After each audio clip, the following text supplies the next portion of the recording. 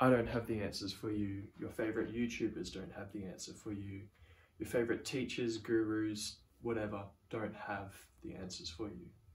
They have suggestions, they have their own experiences, but really it's up to you how to live your life, what to spend your time doing, and what you're here on this earth for. Because that's what it all comes down to, you know. We're here on this life, we didn't choose to, but we have to accept that there are certain rules and there's certain realities that are the same for everyone, you know. And for me, I think my general rules are just keep healthy, keep fit, keep active, eat clean, give to people, meditate, become more conscious, become more aware, get to know myself and my body. And the more that I do that, the more that I do these things, even though they're uncomfortable, the more that I ease into that and I make habits of that, the better I feel overall.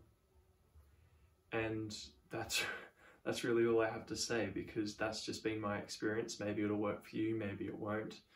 But really, at the end of the day, I've spent so much time reading thousands of books, watching tons and tons of YouTube videos, trying to find a meaning to life, trying to find this sense of life, you know, externally, and not realizing that it was actually, the sense comes from within.